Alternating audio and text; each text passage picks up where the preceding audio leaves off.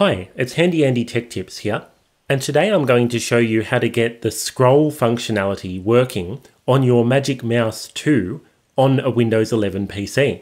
Now we're going to be using the official Apple BootCamp drivers, but we won't be downloading them from the Apple support website because those ones are older and they only work with the original Magic Mouse, the one that was powered with AA batteries. Instead, we're going to be using a tool called Brigadier to fetch the drivers directly from the Apple Update server.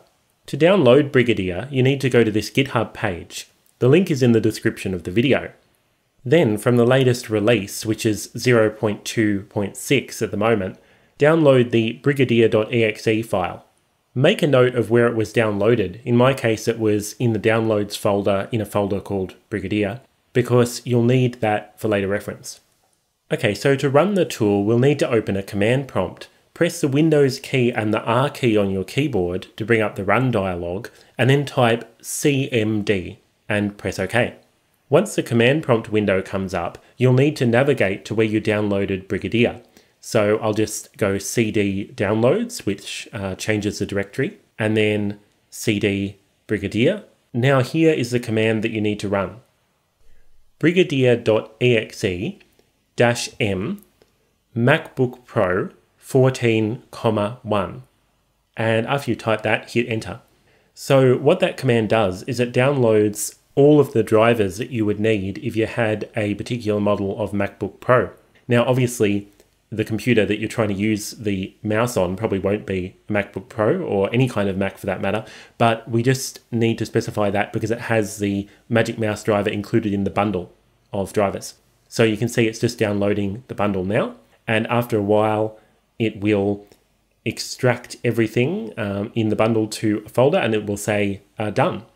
Now the folder that has been created is in the same place as the brigadier.exe, so go in Windows Explorer to wherever that was, and then you'll see a folder called BootCamp something something, with some numbers after it, so you want to go into that one.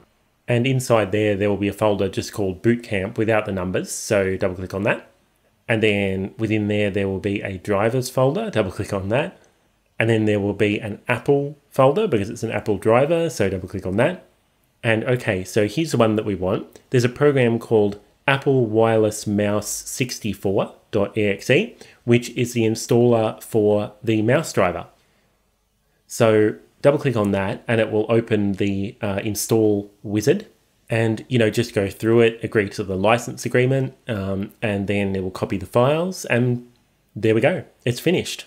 So now your mouse pointer might stop moving for a little while, and just give it a couple of seconds and then it will start moving again. And not only that, but you will have your scrolling functionality enabled as well.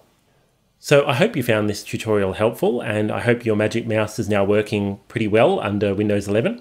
I'm Handy Andy, and thank you so much for watching.